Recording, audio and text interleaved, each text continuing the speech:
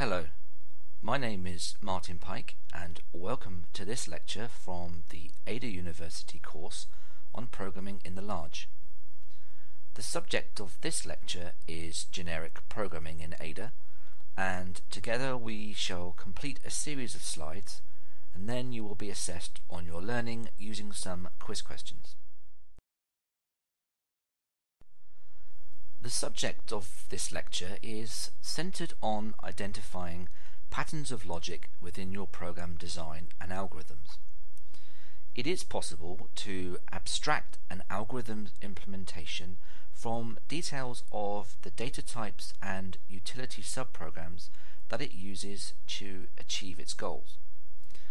In these example snippets, we see two procedures whose bodies are identical but differ only in their declarative part and parameter specifications. The art of generic programming involves determining where the abstractions can be safely made and packaging the algorithm into an instantiable template. A demonstration of this shows in the lower pseudocode snippet. The procedure body has been abstracted from the details of the data type it is operating on. This example could be compiled for either integers or Boolean parameter types with no change to the actual procedure body. There are many names within the field of programming for this notion, including patterns, generic or template-based programming. The Ada programming language supports features designed to enable a programmer to code algorithms in a data abstracted way using what's called a generic unit. Ada source code in most cases uses the what you see is what you get principle, but generic units are an exception to this because they do not specifically exist at runtime in their source code form. A generic unit is a piece of code that must be instantiated by the developer in order for it to be usable at runtime. In essence, it is a runtime copy of the abstract generic unit's source code, whose life will be dictated by the parameters provided at instantiation. This may be a difficult concept to initially grasp, but if you spend the time to embrace these basics of the subject, then it will really revolutionize how you write code. Ada is not alone in supporting generic programming, and you may or may not have come across the concept of templates in C++, which are similar. As an example of this, we show following code snippet that has a comparison between specification, instantiation and use of Ada generic units alongside that of a C++ template. Generic units can be made from subprograms or packages. There is a simple restriction that the children of generic units must also be generic in themselves. The top code snippet on this slide shows a generic package called parent with a parameter t, and the parent.child package that is also identified as generic. The code then goes on to instantiate the parent and child generic packages. It's important to remember that each instantiation of a generic unit creates a completely new set of data, and there is no connection between the data in one instance and that of another. To demonstrate this, we use a generic package with a publicly available variable v. Each instance of p has created a distinct version of v in the space I1 and I2. The comparison operation will evaluate to true in this example because the assignment was made to two different areas of memory.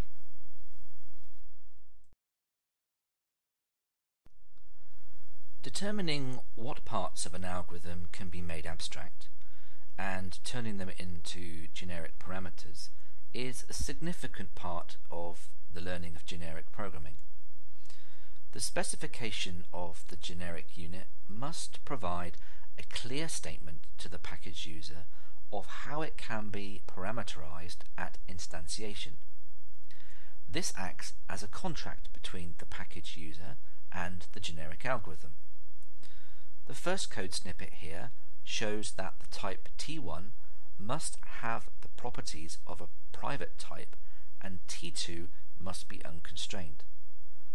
Whichever actual parameters are provided in the generic unit instantiation, they must provide at least as many properties as that specified in the generic contract.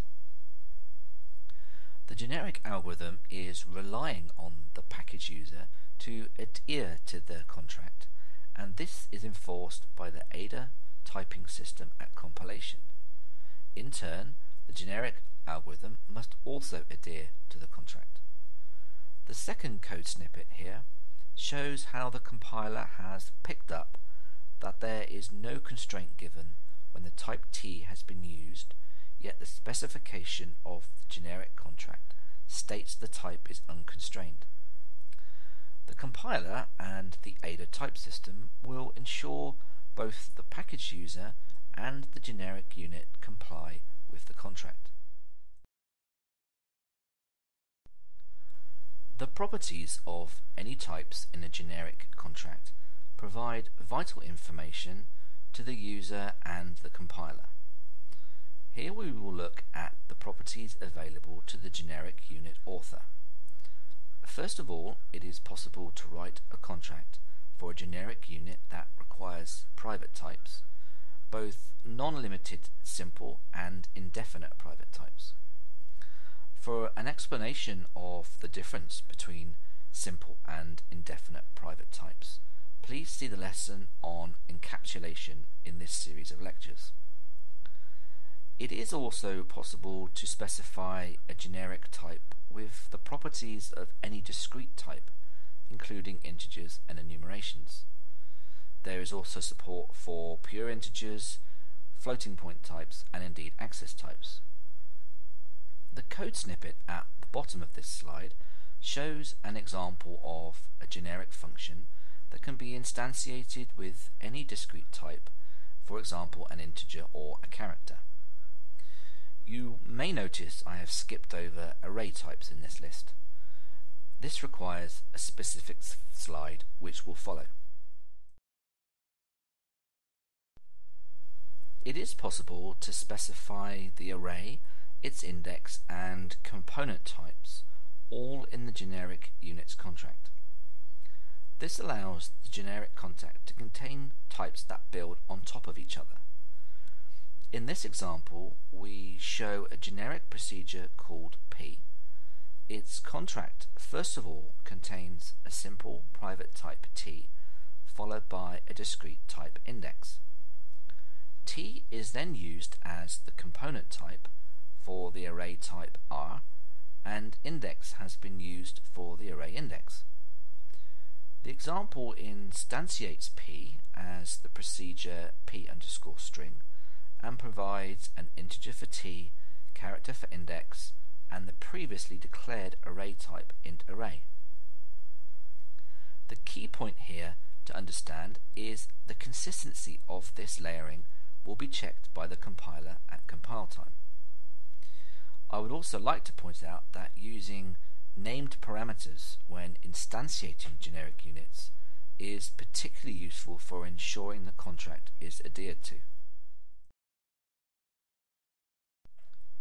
Now we've looked at generic types, we move on to variable parameters that can appear in a generic contract.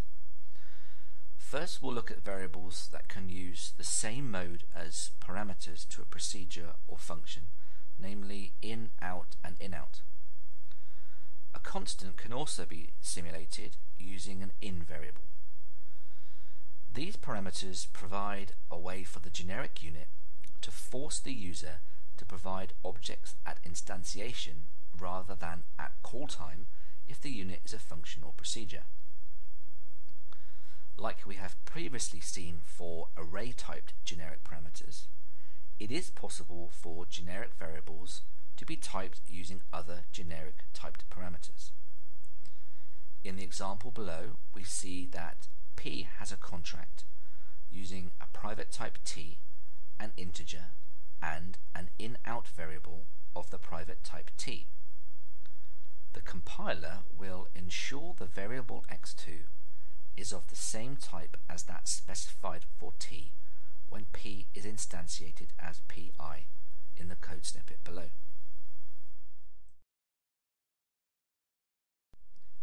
Our final look at generic parameter types brings us to look at how subprograms can be used. A generic subprogram parameter must be defined in the generic contract and prefixed using the with reserved word. This is to ensure it is not confused with the generic unit name itself, in case it is a generic subprogram unit like a function or procedure. Here we see an example of this with a generic procedure P that has a procedure called callback in its contract. The body of P may make calls to callback to complete its function. At instantiation of P, the subprogram something is provided as the generic parameter callback. It is possible to specify that defaults should be used if no parameter is specified at instantiation. The default can either be a subprogram matched by name or a null subprogram. The final example on this slide shows a default instantiation and how a matched subprogram has been found by the name for the default of callback1 and null has been used for the default of callback2. I would like to reiterate that the compiler is able to check the consistency of all aspects of the generic contract. We've now reached the end of the slide section of this lecture. You should now have enough knowledge of generic programming in Ada to complete a small quiz with questions designed to test your understanding. Good luck. Our first question starts off with the specification of a generic package G that has a private typed generic parameter named T. The procedure P attempts to instantiate G using integer as the formal parameter. Click on the tick icon if you believe the code is correct, or the location of the code you suspect is wrong.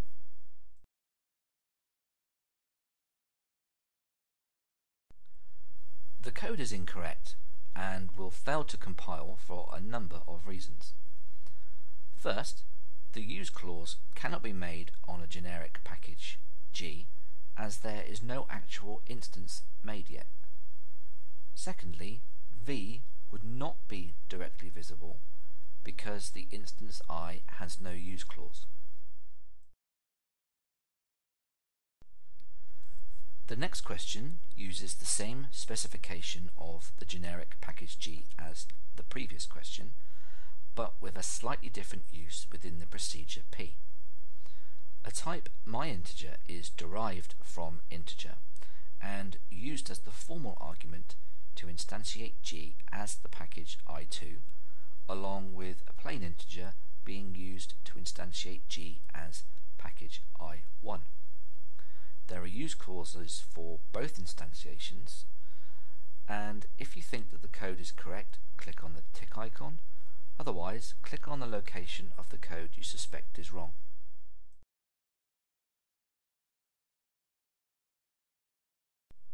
This code is incorrect due to there being an unresolved ambiguity about from which package V is being referenced.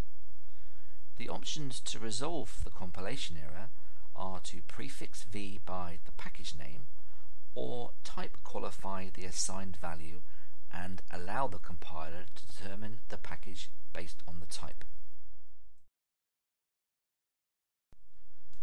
Question 3 again uses the same specification of the generic package G.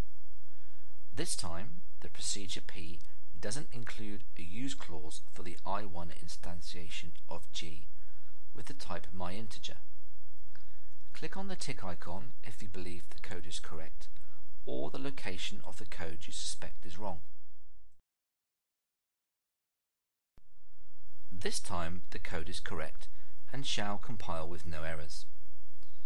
The compiler is able to identify that V belongs to I1 as there is only a use clause for I1 and not one for I2. This means there is no ambiguity.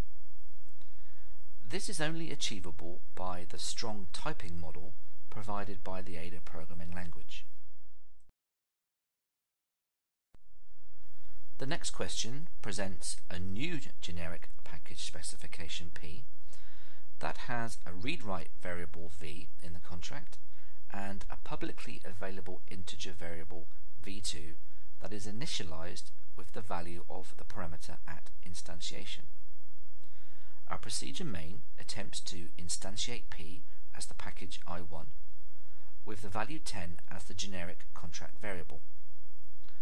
Click on the tick icon if you believe the code is correct, or the location of the code you suspect is wrong.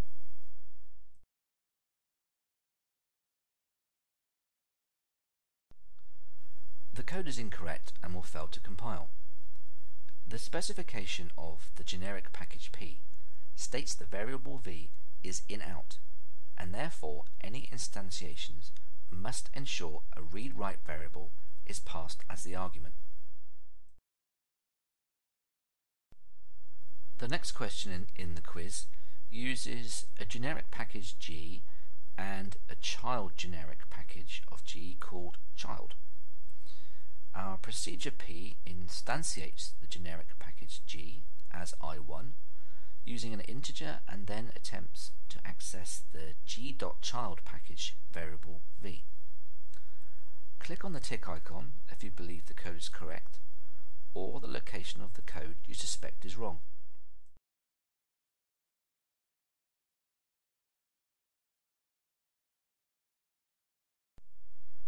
The code is incorrect and will result in a compilation error. A generic child package needs to be instantiated separately, so for example we would need to instantiate child as child1 and then access the V variable.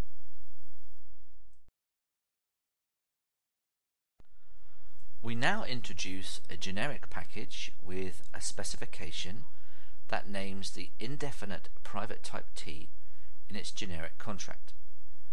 The procedure P instantiates G with an integer argument and then accesses the V variable from the package.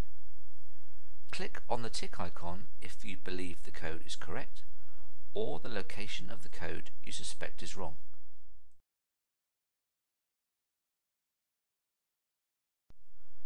The code is incorrect and will fail to compile due to T being an indefinite type, so it must be constrained at the point of generic unit instantiation.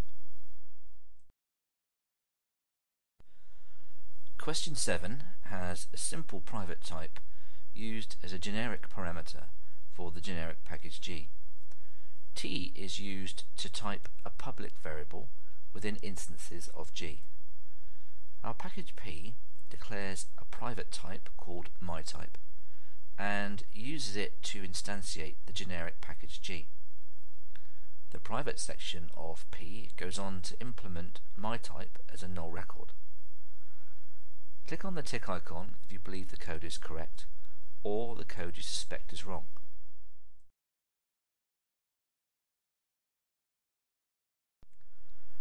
The code is incorrect. Compilation will fail with errors due to myType not being implemented at the point it is used to instantiate package G. A package is instantiated at the point of declaration.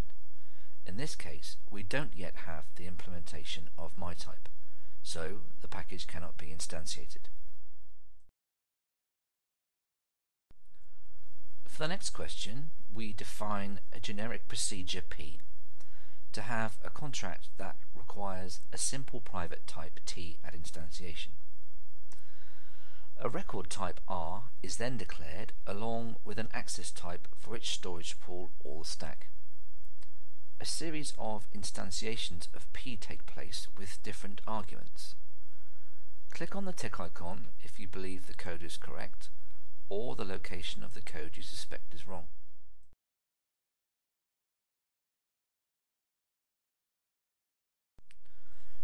There will be a compilation error with this code at compilation time because a string is an indefinite type and the generic contract for P states quite explicitly that a simple type is required. Our penultimate question uses a similar code snippet to the previous question, except this time the generic contract for the procedure P states that an indefinite private type is required. A series of instantiations then take place. Click on the tick icon if you believe the code is correct or the location of the code you suspect is wrong.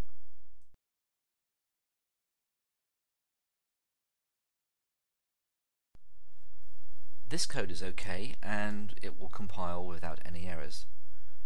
The generic parameter t can accept both definite and indefinite types. Our last question of the quiz presents a generic package with no generic parameters, but publicly declares a new type t with a range 0 through to 10. The main procedure makes two instantiations of P with the name I1 and I2, and then goes on to create two stack objects using the exposed type T from package I1 and I2. One of the objects is then assigned to the other. Click on the tick icon if you believe the code is correct or the location of the code you suspect is wrong.